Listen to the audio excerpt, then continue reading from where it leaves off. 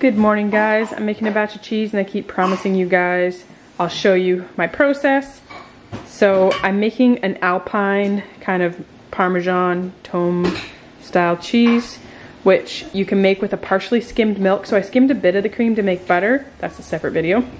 And this 4 gallons is all gonna go into this pot to make cheese.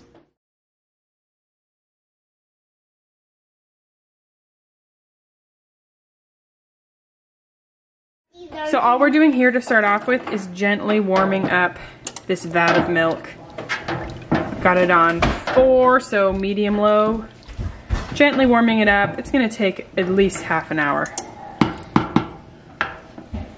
These, I let them kind of sit for a bit and then I'll use this spatula to get that last bit out because every bit is gold, people. Don't waste it. So our culture for this cheese is the whey skimmed from yogurt because it's got active bacteria in it. And all we're gonna do, this milk is now 90 degrees Fahrenheit. Then, so I've turned the heat off, stir this in, and then I'm gonna cover it and take it off the heat, and it's gonna sit and incubate for an hour. Mac is currently dealing with clean dishes beside me. Here's a wheel of Asiago, which is similar to what we're making from the other day. You're making Parmesan? I'm making Parmesan. So it gets flipped, the top is not as pretty. It gets flipped and it's gonna sit out till it's about like a clammy handshake, is how you describe it. But there's all sorts of dairy on our fridge. We have buttermilk, cheese, butter, all the things. What do you need? Down here? There you go. One of my tips is, guys, just wash your jars right away, because if you just wash them right away, it's a really quick wash.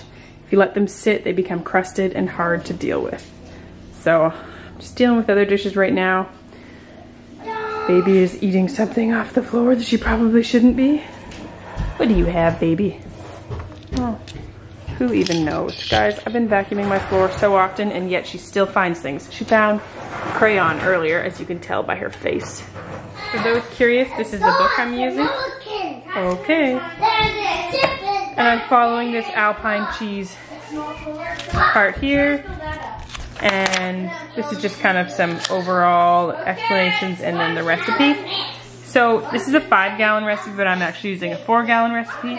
But it calls for a double dose of rennet, and it's been sitting for an hour now, so rennet is what we're gonna add. So on my rennet, it says the rate in which you use it, so I just do a bit of math and do a double dose on this. I buy it by the liter because I use a lot and I share it as well with my sister and whatever.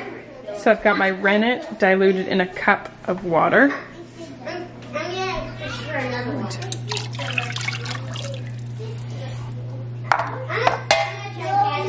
And gently stir it.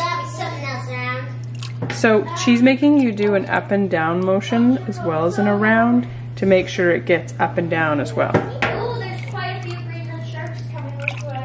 Okay, look, there are like 3 lines. They say don't break the surface, but I feel like it doesn't really matter that much, and just gently stir it to make sure it's all combined. And then put the lid back on and set your timer for an hour.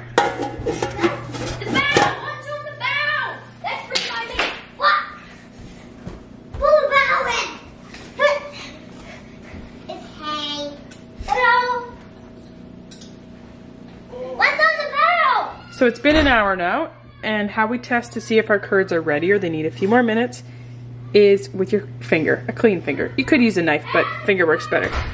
So you put your finger in at an angle, and then you pull it up, and see how it did that clean break? If the break is a little sloppy, leave it for another 10 or 15 minutes. But this is all good. And the curds on this one is quite simple. You don't have to cut a specific size with a knife. You use a whisk to get small lentil-sized curds.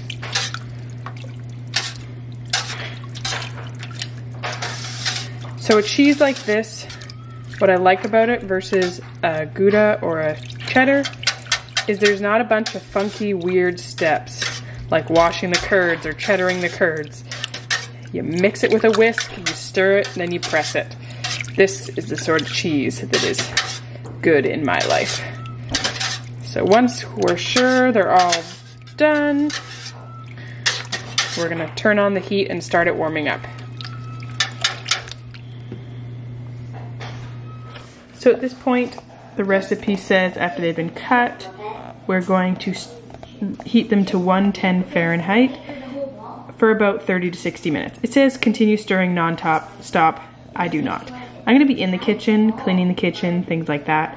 And every minute or two, I'm gonna stir it for a minute. But I'm gonna stir, then I'm gonna do something, then I'm gonna stir, then I'm gonna do something.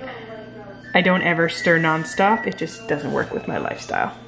One thing I have learned though, while it says 30 to 60 minutes and 110 Fahrenheit, what you're going to do is you're gonna use that as a guideline, but actually look at this. When pressed between thumb and forefinger, they bounce back to their original shape. They are ready to be put in the form. This is important because every milk acts a little different, and I was way overcooking.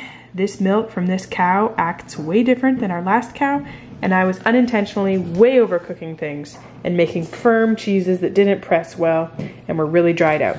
So now, this cow actually, it cooks a lot quicker. I'm gonna be less than 30 minutes to get to the desired firmness.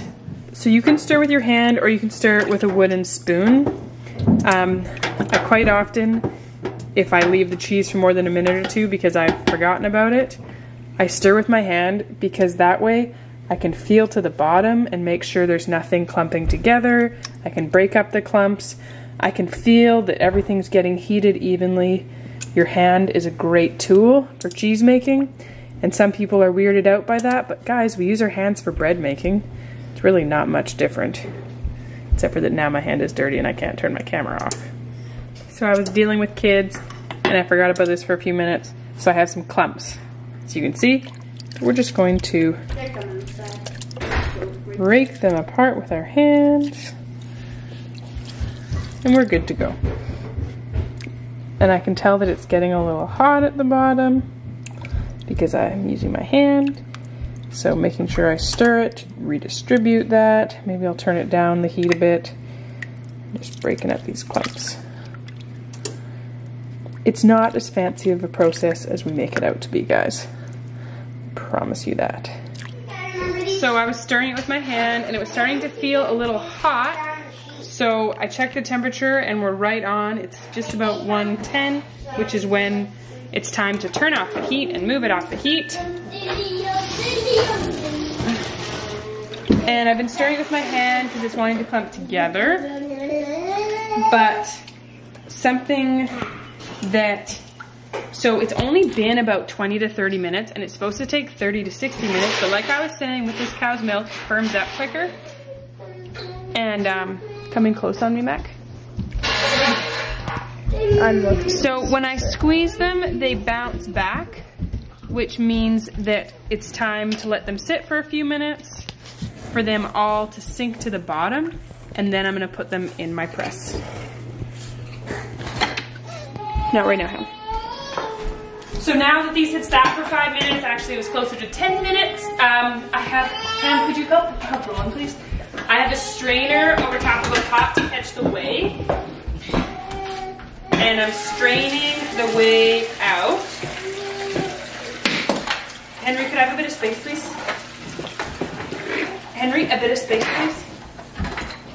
And then I'm actually going to put, this is pushing the limits of this pot, but I'm gonna put all the curds in here.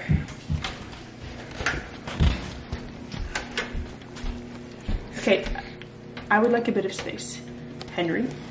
And okay, so I've got those in there. And then what I'm gonna do is I'm gonna get my cheese press and put it in this pot because then I have a place to catch the whey. And where's my cheesecloth? So actual cheesecloth doesn't work very well. This is just really thin organic muslin. So I'm gonna line this with it. This cheesecloth is a little on the small side, but we make do. And then we're going to put this in and we're going to break it up a bit when we put it in so it can press better.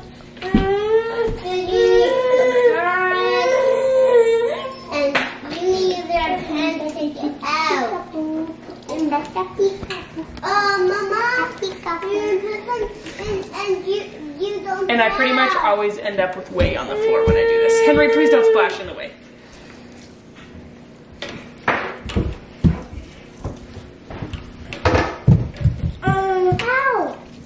So this press is for about a 5-gallon batch, and that's kind of pushing it. This cow, her milk produces or yields more cheese per gallon than average. So I can only kind of do about a 4-gallon batch in this press. Can you guys help Rowan, please? Can you please help the baby? No, Hamish, help the baby. I'm obviously busy making cheese, and I need you to pick up the baby and help her. Hey, Mama. Yes, Mike? How about one of these days you go to Mrs. Taberton and teach her how to make cheese? Yes, we'll buy one of these days. Okay, so I got all the curds out, so now what I'm gonna do is I'm gonna pull up the sides to make it all tight, and then I'll fold over one side to protect the top, and then I'm gonna put in this top. Give it a good press down. Okay. Mac, are you videoing properly? Yeah, it's looking at you, it's looking at him, it's looking at Fred. Okay, everybody back away a bit. Okay, come a bit closer for him, Mac. Okay, so now these are like over top. Look over top. So now I'm gonna put my spring in. I gotta get this down lower. Which way?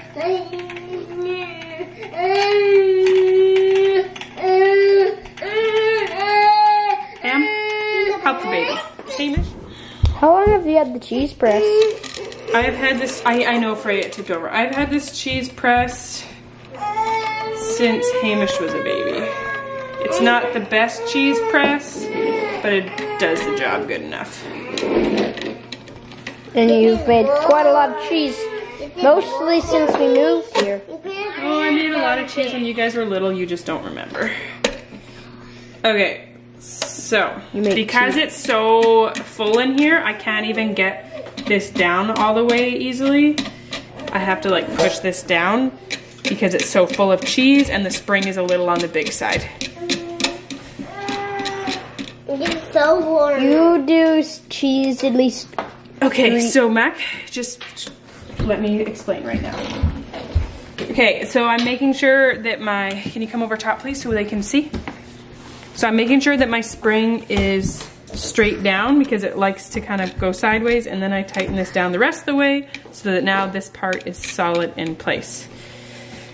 Now, because I want firm pressure on this, I'm gonna press this down. I'm gonna twist this until I meet too much resistance and I can't twist it anymore.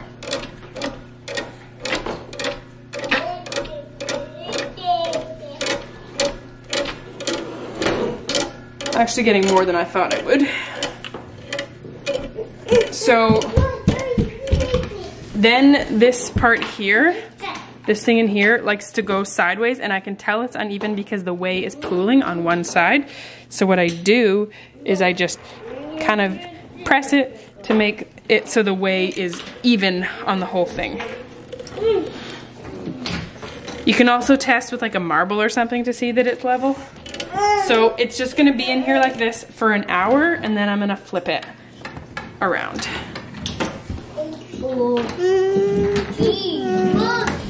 Okay, so it's been half an hour now, and after about half an hour to an hour is when I flip it. So why this press is tedious, oh, this isn't gonna work, is because now I have to undo all this in order to flip it. Is what it is, but one day I would like one that's a little simpler. Also, it would be nice to have a press that does continuous pressures, because as the pressure goes and the whey comes out, it loosens the pressure on it.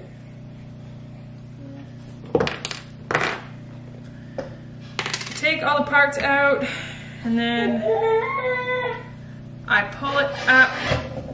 baby is fussy because her siblings were very loud and woke her up from a nap. So I take out this part first, and then I pull by the cheesecloth to get the other parts out. And already it's looking like a wheel of cheese. How about that? This side looks really great already. So now I flip it so that the ugly side is down. It's not ugly, it's good.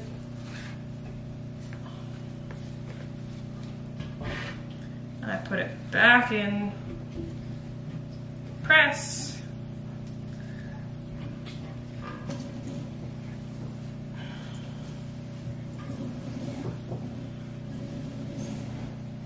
And then I pull up on all the sides of the cheesecloth to make sure there's minimal wrinkles. There's still gonna be some, but it just means the cheese will look a little smoother.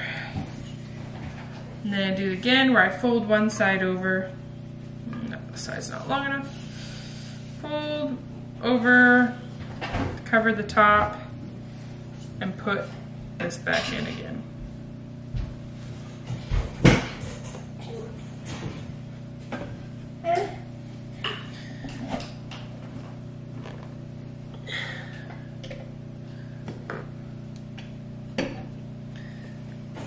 This top part is starting to be not so happy anymore. It's made a lot of cheese over the years. Maybe it'll break and I'll have to buy a new cheese press. Don't hope for that. Okay, I know that's not a good thing to hope for, but... And the same process again. Although this time, because the cheese is smaller now, I don't have to press down on this thing.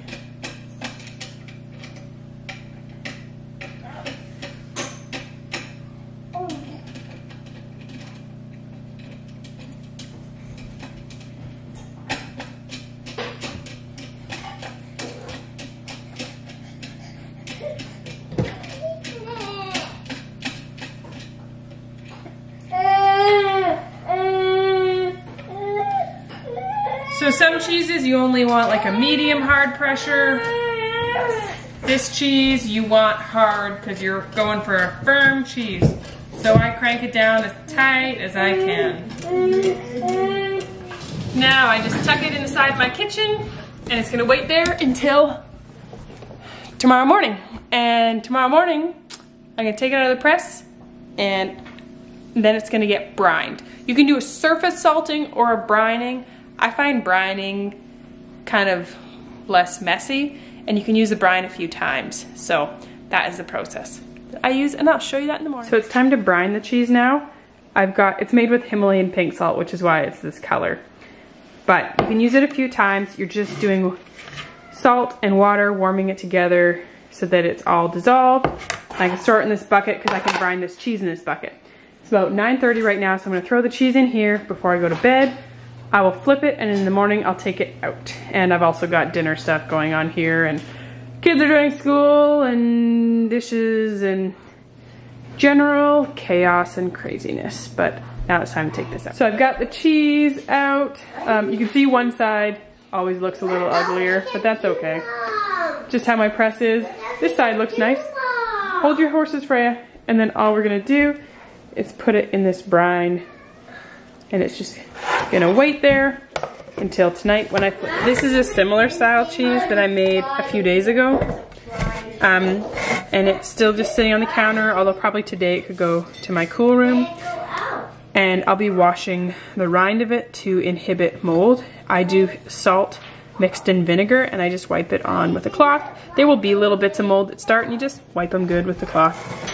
But this is what it will look like when it's out of the brine and ready to go be aged.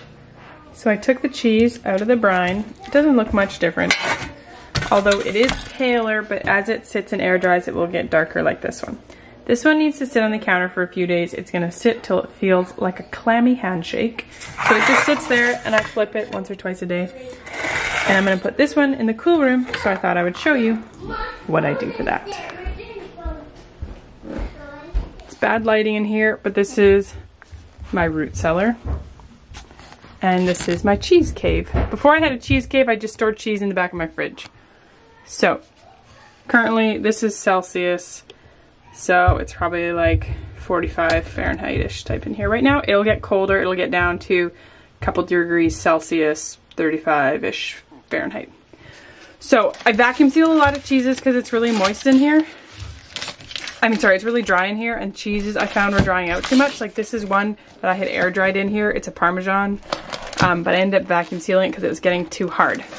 So I have lots of various vacuum sealed cheeses. Some are better than others. Like a couple of them, I'm not quite sure how they're going to turn out because they're kind of meh, but some of them look really good.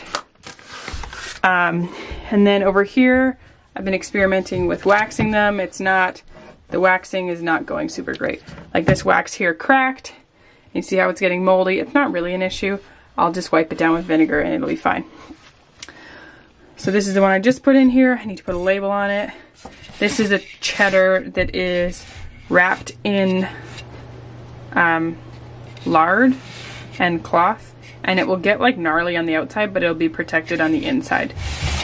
And right here is a spiced Gouda that I just vacuum sealed right away after it had done its air drying thing. So there's all sorts of different ways to do it, but for a long time all I did was wax them and put them in the back of my fridge. I could buy cheese wax, and I maybe need to buy cheese wax, but I don't really like the ingredients in cheese wax, which is why I've been trying to get it right. Like this one worked out well and it didn't bust open like that one did, but that one kind of just cracked and busted open as the cheese kind of moved and breathed. But this one is actually a Gouda that's from early September. So it's gonna be delicious. I can't wait. If you don't have a cheese cave, don't let that discourage you, okay guys? It's like you can just use your fridge to age cheeses. That's cool. I used to just have cheeses stacked up in the back of my fridge. This is pretty cool that I have this room to do it in, but if you don't let it discourage you. So how I will care for that cheese is every couple days when I'm just in the cooler room anyways, I'll flip it, and when it starts to get bits of mold on it, I will rub it down with I dissolve salt and vinegar, and I just use a cloth and wipe it down. Kills the mold, all that jazz, and it continues aging. Mold is not bad in cheese. Mold gives flavor, so it's just more keeping it in check. I hope you enjoyed my little cheese making video. It's by no means a tutorial or a how-to, it's just how I make a wheel of cheese. So I hope that was some encouragement to you, and that if you've been on the fence about making cheese, it might help you jump over the fence. Sometimes you're gonna mess up, but that's okay. Rarely will the cheese be unsalvageable, it'll just be different.